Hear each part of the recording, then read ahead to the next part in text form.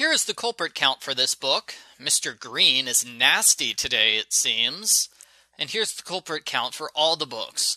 Professor Plum is the only one who's still in single digits. Argofont Book Review, Argofont Book Review. Case 1. There's a plane crash. Everyone appears with a different item and a different explanation of what happened. White has the candlestick, Plum has the wrench, Scarlet has the revolver, Peacock has the knife, Green has the rope, and Mustard arrives last. Who has the lead pipe? Mustard! He's the only one whose item wasn't specified. Case 2. Everyone is reading comic books when Miss Scarlet leaves to make a secret midnight phone call.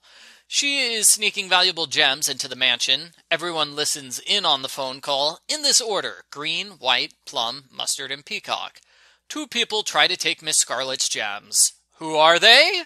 It's Green and White. They started listening first, so they heard the first part of the conversation where Scarlet talked about her hiding place. Case 3. Everyone smuggles weapons into the manor.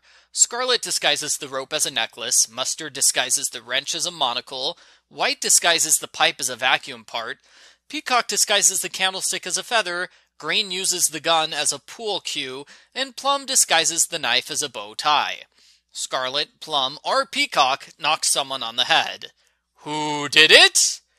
Peacock. It's not Scarlet because she had a rope and you can't knock someone unconscious with a rope.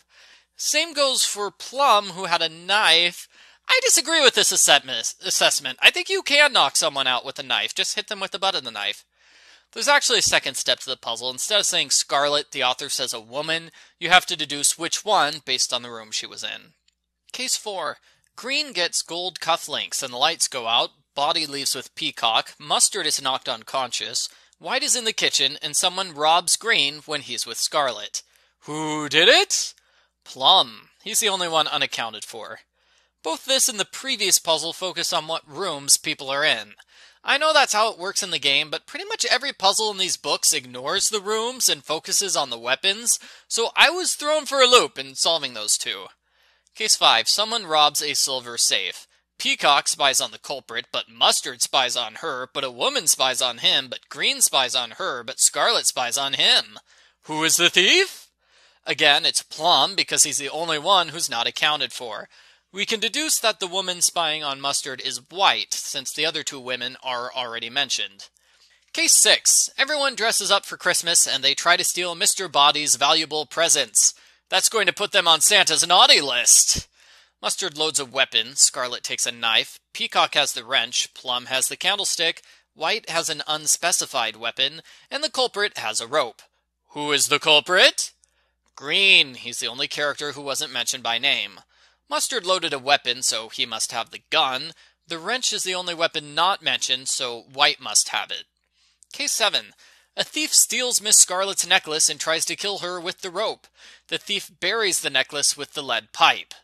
The story jumps around a lot as various people see different parts of the robbery. White sees the attempted murder, Peacock sees the digging, Plum rescues Scarlet, and the final person sees the culprit escape. He wonders if it's Body, Plum, Green, or White. Who is it? Mustard and Green are the characters who are unaccounted for. The non-culprit wonders if Green is guilty, so the non-culprit must be Mustard, because if Green was the culprit, he wouldn't be inside wondering if he's the culprit. The story successfully faked me out by mentioning 5 of the weapons. I wrote those down as clues, and it turns out they have nothing to do with the solution. Case 8. There is an escaped rhinoceros on a rampage. Mustard gives everyone a pistol. Only 2 pistols shoot perfectly. Scarlet gets the yellow gun, which shoots left. Peacock gets the green gun, which shoots right. Green gets the blue gun, which shoots perfectly. Plum gets the white gun, which shoots left. White gets a gun, which shoots perfectly. Mustard gets a gun. Green is shot by the purple gun, which doesn't shoot perfectly. Who did it? Mustard. The purple gun must be either his or White's, and it's not White's because hers shoots perfectly. Case 9. Mrs. Peacock teaches everyone some fighting moves. Green learns judo throw, karate chop, and pinch. White learns scream, duck, karate chop, and kung fu clobber. Scarlet learns pinch, karate chop, judo throw, and scream. Mustard learns kung fu clobber, judo throw, and how to call 911. Plum learns how to scream. Two people get into a fight. One uses judo throw and screaming. The other uses judo throw and karate chop. Who is it? It's Scarlet and Green. Case 10. Everyone gets an invitation for Mr. Body's funeral. They are happy to inherit his money, and they behave rudely. Mr. Body interrupts the funeral, and the culprit kills him in front of everyone. Who did it? You're supposed to reread the story carefully and notice Miss Scarlet's invitation was never mentioned. She never got one because she's the culprit.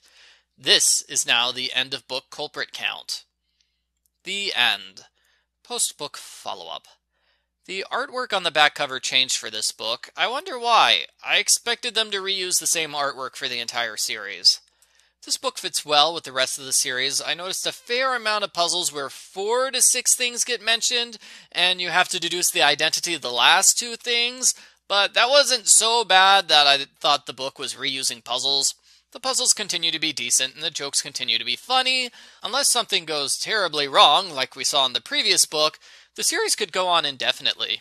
I give clue number 5, Midnight Phone Calls, a thumbs up.